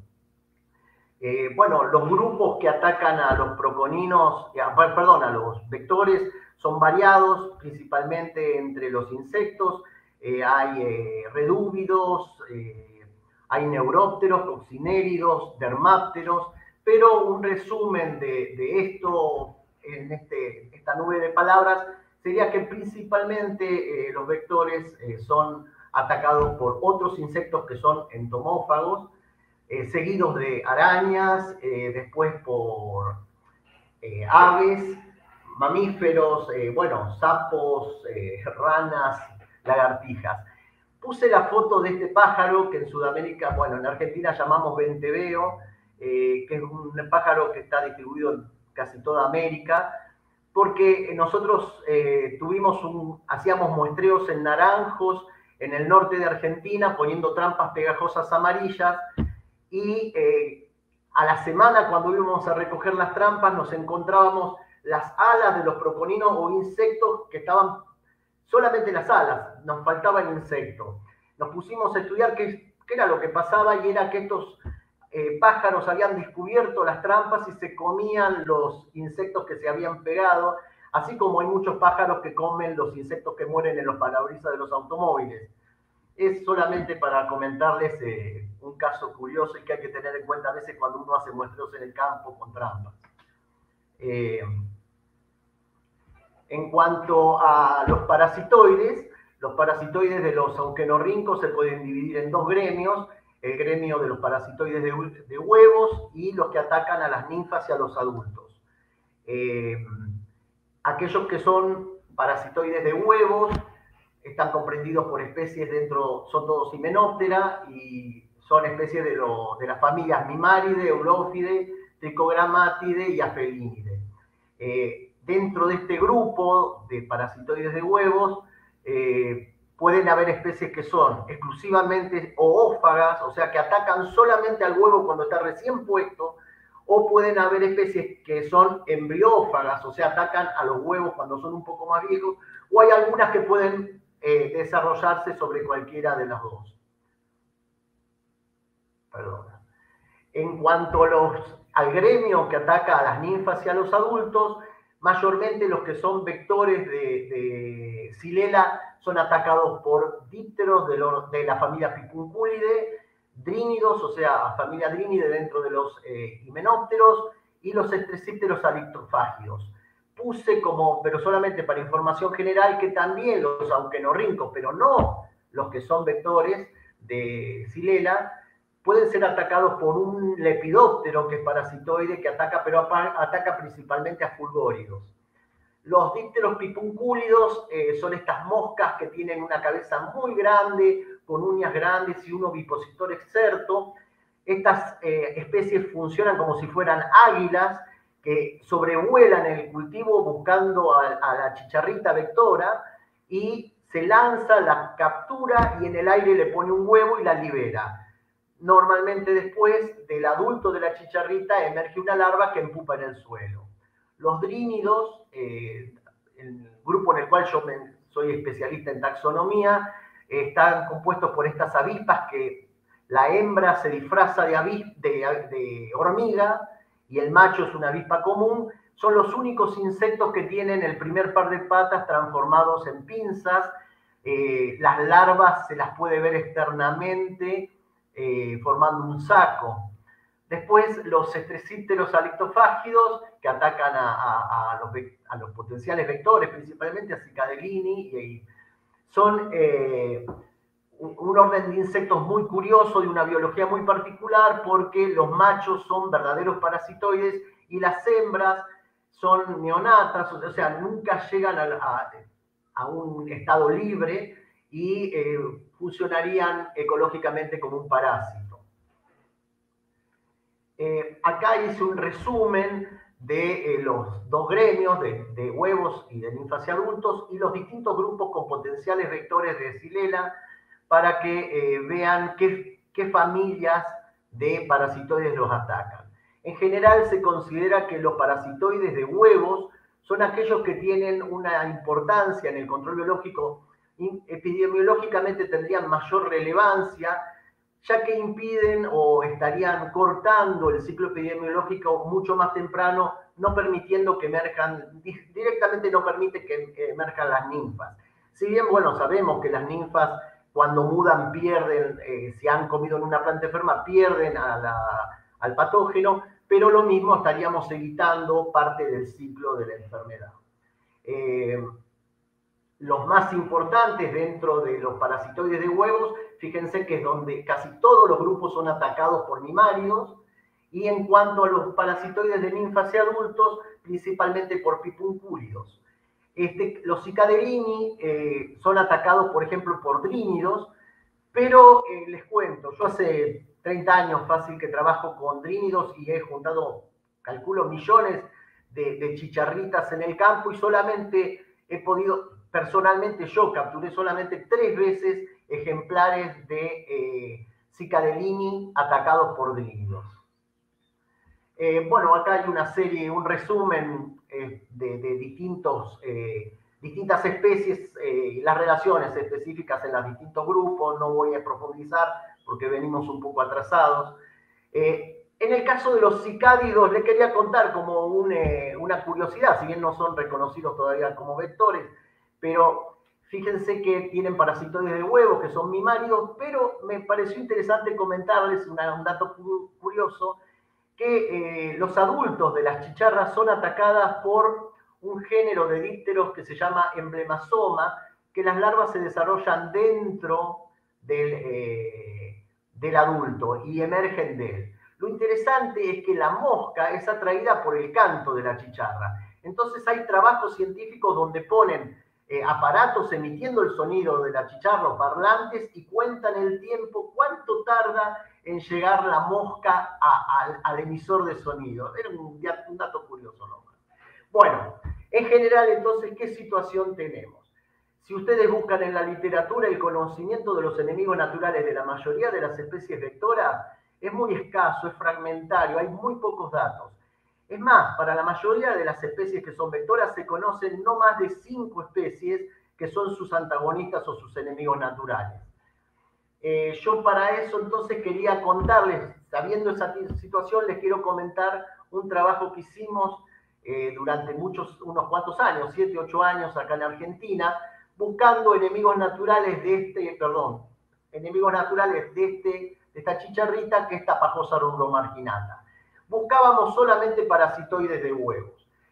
Tapajosa rubromarginata es la chicharrita más frecuente y abundante en toda Argentina, distribuida, fíjense, en 7 provincias biogeográficas, ya van a ver un mapa a posteriori. Está registrada, tiene más de 30 plantas hospedadoras y se ha reconocido, se ha demostrado su capacidad vectora de Xylella para citrus. En muchas ocasiones son sus poblaciones muy abundantes, unas cuantas redadas se pueden colectar muchos individuos, y esto puse la foto para mostrarle cómo esto es un huevo nuevo de Tapajosa, o sea que acá irían los parasitoides que son estrictamente ófagos, y los huevos que son embrionados. Bueno, Nosotros hicimos entonces un monitoreo de los parasitoides entre 2001 y 2008, pusimos huevos centinela, o sea, huevos puestos en plantas de cítricos, de huevos de esta chicharrita, en 137 localidades de toda la Argentina, como les decía, en distintas provincias geográficas, desde los 9 metros de nivel, sobre el nivel del mar hasta los 2.300 metros, expusimos un total de más de 19.000 huevos. Acá pueden ver cómo eran las posturas y bueno, en este caso justo que pusimos el huevo en el campo, apareció un parasitoide ya que empezó a buscar los huevos para parasitarlos. Estos son huevos de tapajosa parasitados por tricogramátidos y estos son huevos parasitados por mimáridos. Acá pueden ver una avispita emergiendo. ¿Qué resultado tuvimos de esto? Bueno, obtuvimos avispas, emergieron avispas desde los huevos expuestos de más del 58% de las localidades. Con una tasa de emergencia cercana al 14%. O sea, fíjense que de cada 100 huevos expuestos, de 14 obteníamos avispas. La tasa de parasitismo que calculamos era entre 20 y 22%, si bien había localidades donde superaba por mucho el 50%. Como resultado principal es que esta única especie de proconino en Argentina estaba afectada su postura, sus huevos, por 24 especies de parasitoides de huevos, 18 mimáridos, 5 tricogramátidos y un afelínido. Como colorario, o sea, como resumen, tengan en cuenta entonces que la mayoría de los vectores tienen un rico complejo de enemigos naturales. Cuando ustedes vean una especie vectora que tiene pocos enemigos naturales, yo estoy casi seguro que la principal razón es porque está muy poco estudiado el complejo que la ataca. Bueno, con eso muchas gracias, terminé. Yo le pido disculpas a mi grupo de trabajo porque no puse una foto, pero la verdad no es trabajo mío solo esta información, sino que tengo estudiantes y muchos colaboradores, tanto de mi instituto como de otros lugares acá de investigación en Argentina. Muchas gracias. Thank you, Eduardo, for your interesting talk. At this point, we're going to call all the speakers to the main table so we can start the debate part of this session. We have time for some questions that were sent through the chat and some questions that were especially designed for some of you, some of the speakers. The first question we have is to Alberto, and the question is, it says, we already know from EPG studies with Philenus espumarius that the XE waveform is associated with inoculation of Xylella fastidiosa by this spittle bug. Can we infer that XE waveform is related to presbyarial valve fluttering as hypothesized for the C1 waveform of sharpshooters? Alberto? Yes. Yes, actually the XE waveform, which we defined recently as the one associated to the transmission of Xylella, it's very similar to the one proposed by Hélène Bacchus, which she called X waveform. And within the X waveform, she divided it in different, let's say, sub-waveforms. C1 waveform is one that is related with the spikelet bursts that she calls. And these spikelet bursts, she has hypothesized that they are related with valve fluttering. Well, yes, with the XE waveform, we see the same signals, very similar. Although we use the DC system and she used the AC system, we can compare the two waveforms and they resemble very much. And I think we could propose also that these spikelet bursts are reflecting what it's called the valve fluttering, which is related with the egestion of Xylella from the presbyarial region. So yes, the answer would be yes. Thank you, Alberto. And following this question, there is another one related that with your answer that is yes, that that these transmission efficiency differences can be related to possible differences in insect foreguts, such as anatomy of the presbyarium channel or the presbyarial valve. Yes, there has been some very nice work which is being conducted and has been conducted in the past by Italian researchers in Rodrigo Almeida's lab, and they showed that the anatomy of the presbyarium channel and presbyarial valve of sharpshooters is quite different to the anatomy of the Philenus spumarius valve and also presbyarial region in general. So yes, one of the differences between the efficiency of transmission, as you know, sharpshooters transmit with higher efficiency than the Philenus and the Cercopidae, could be related with differences in the anatomy of those two groups of insects, sharpshooters and spittlebugs. So yes, also in this case, there is data already published that they show that the anatomy of both groups of insects in the Siberia region are quite different. Thank you, Alberto. We have a third question from Fernando Salas del Instituto Biológico. He says, Dear Alberto, could the transmission of Xylella fastidiosa be used as a model for transmission of zebra chip in potato? Well, the transmission of this phloem-associated bacteria, which is the one that is associated to zebra chip, which is the Liberibacter solanacearum species, as it is a phloem-limited bacteria, the mechanism of transmission is a little bit different. It would resemble more the transmission of persistent viruses, phloem-related viruses, which I think I showed a slide today on the transmission of circulative viruses during the phloem phase by Cytobiona bene, by an aphid. So no, the Xylella fastidiosa is transmitted in a different way. The mechanism of transmission could have some relationship in the sense that Xylella fastidiosa is inoculated in the xylem vessels by egestion, while the transmission of zebra chip, we believe that it's by salivation into the phloem chip elements. So there is not so much connection or relationship between the two transmission mechanisms. Thank you, Alberto, for your answer.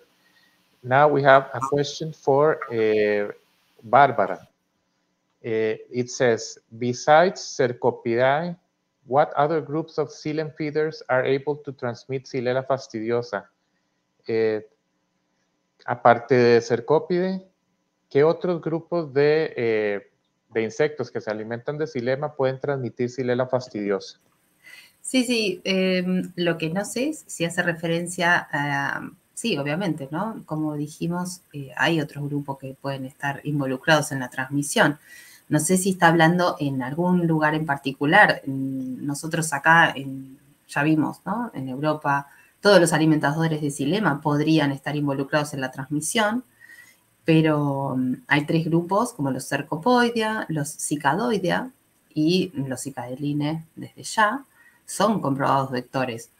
Otros grupos, hay alimentadores del floema que son capaces de adquirir la bacteria, pero no capaces de transmitirla, por lo menos hasta el momento. No sé si hace referencia a algo en particular por ahí, porque si no, sí ya hablamos de todos los grupos que son capaces de transmitir. Thank you, Barbara. There is another question for you. It says, do we have abundant species of cicadas in affected crops, for example, citrus, olives, or plum in South America, that could be investigated as possible vectors of Xylella fastidiosa? Sí, en realidad voy a dar mi respuesta en función al trabajo que venimos haciendo en cítricos y recientemente en olivos. En cítricos trabajamos, por lo menos en Argentina, hace muchísimos años, desde los 90, y tenemos muestreados todas las zonas citrícolas tanto cítricos como toda la vegetación circundante, y la verdad es que la ocurrencia de cícadas o de cicadoides en los cultivos afectados y también en los no afectados es muy baja. Yo creo que no tenemos directamente, no hemos registrado. Alguna podríamos llegar a tener, pero es un ejemplar en muestreos, 1 o 2 ejemplares en muestreos de mucho tiempo. No tienen relevancia respecto de lo que son, sí, por ahí los cicadelinos y también todo lo que es lo que puede llegar a ser los cercópidos, ¿no? Tanto para cítricos como para olivos. Y creo que en Brasil pasa más o menos lo mismo. Thank you, Barbara, for your answer. Now we have a question for Francisco. And the question is, management of ground vegetation, herbaceous plants in olive orchards in Europe seems to be a good strategy to control Phylloenus spumarius in the spring. Do you see any possibility of controlling this spirable vector also on the woody hosts during the summer? Okay, it's a good question. Well, firstly, I think that as many other colleagues here in Spain think the same, the best moment to control population of Phylloenus spumarius is in the nymphal stage, because it's the moment where the population, the individuals are not have not high mobility. It's sure that they are in herbaceous plants, and you can control then the population. But talking about adults, when the adults are able to pass from the herbaceous plant to the woody host, okay, the management of some herbaceous plants could be a good idea, because we have done some studies, and for us, it's sure that Phylloenus spumarius prefers herbaceous plants than woody plants. We have done many experiments at the lab and at the greenhouse, of course, but they prefer the herbaceous plant than the woody plant. So the use possibly of some trap plants or some certain plants near the plot of the woody plants could be a system to avoid that the adults pass to the plot, to the crop, because if they have near of their population, they have some herbaceous plants to live in, it's sure that they prefer these plants to the other. For example, it's not a very high experiment, but we have done an experiment in the greenhouse providing the plants of the name is alfalfa, plants of alfalfa for the reading of reading of Phylloenus spumarius, and we have put near of this alfalfa several plants of woody plants. And in summer, if you are with the alfalfa in good conditions, the adults prefer to stay in the alfalfa, not to go to the woody plants. So I think that there's a possibility to manage the presence of the adults of Phylloenus spumarius in the woody plants using this herbaceous plant as traps or as shelter for the population of the adults. It's a possibility. Thank you, Francisco. We have a question for Eduardo. And the question is, what are the main reasons for the lack of studies on natural enemies of insect vectors of Xylella?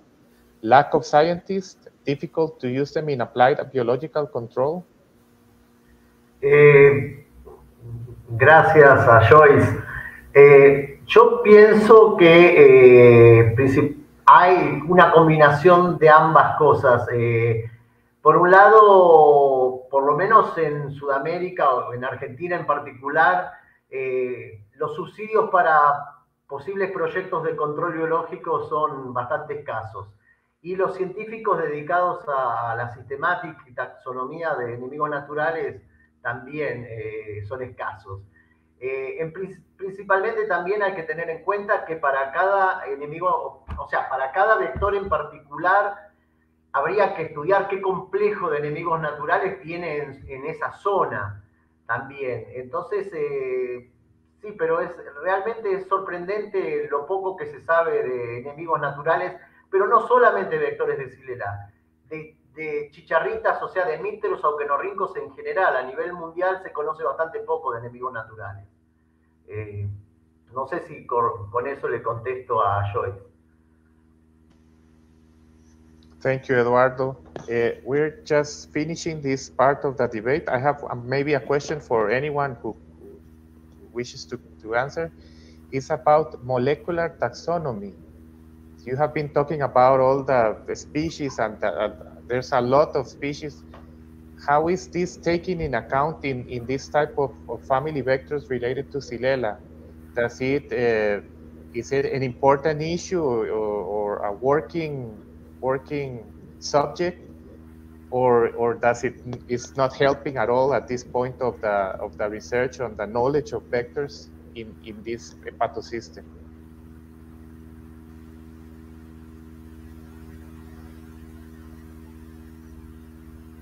Bárbara. Sí, ok. Creo que sí, está empezando a haber como más interés en llevar adelante ese tipo de estudios, pero no es lo principal, no es lo que, por lo menos acá, en Sudamérica, hacemos. Creo que en Europa, si no recuerdo mal, algo se está trabajando con los afrofóridos, pero no es, por lo pronto, algo que uno vea que está creciendo el estudio en ese sentido. Adelante, Francisco.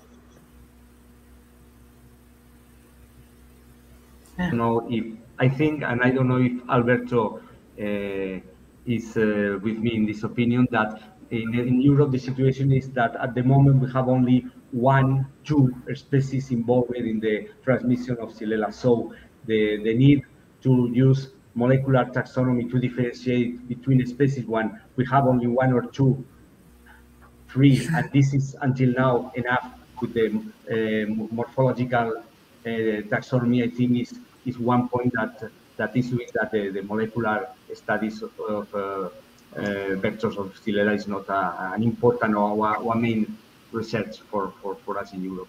I don't know if you think similar or not, Alberto. Yes, I agree. Molecular taxonomy solves problems which are related with diversity or species that could be not identified morphologically easy, but this is not the case because Philenus from Neophilenus is quite easy to distinguish morphologically. And also, I agree that the few insects that we think are involved in the transmission don't need the help of molecular taxonomy, because transmission is a matter of numbers, as I tried to explain. You have very few insects, very unusual insects that land on a susceptible crop. They have no epidemiological relevance. The ones that are abundant and that they really land and probe on a healthy plant are the ones that we need to identify. And as you said, we only have 2-3 species in Europe that have been identified. Mm-hmm. Perhaps in the Americas there are more species involved, and there might be some more application of molecular taxonomy. Thank you. We have the last question. Maybe now it's to Alberto, and the question is how EPG studies benefit the ultimate or end users or farmers. How can this information go and be a benefit to the farmers? Well, it could be very interesting to know that when we started 35 years ago with EPGs, which is basically a very, very specific technique, very far away from practical applications, we thought it was not going to be so useful. And now this technique is being used by many companies, for example, to register their compounds, their chemical compounds, because this technique allows, for example, to identify chemicals that can reduce aphid feeding, for example, or can interfere with virus transmission. So in order to identify which molecules are really relevant to reduce transmission of plant viruses, the companies use these techniques, or they make collaborations with institutes to use these techniques. So it's a very applied technique, actually, to screen for resistance, for example. It has been also been used to find host plants or plants that could be resistant to insects. And also it can be used to understand the transmission mechanisms, as I explained today. Thank you, Alberto. Okay, with these questions, we are coming to the end of this virtual session number 2. In representation of the organizing committee, I would again thank all the speakers, Alberto, Barbara, Eduardo, and Francisco, for your participation, for your answers, your questions, and also to the listeners, to the persons that in this virtual session number 2. Just a reminder that we have still 3 more sessions, and you can check the website of this workshop for more information, and that the next virtual session will take place on August 18th, and it will start at 11 a.m. Brazil, Sao Paulo time. This topic, or the topic of this 3rd session, would be disease diagnosis and monitoring of Xylella fastidiosa. I hope this was very valuable for you, for the people that were listening, about vectors and how it's related to Xylella.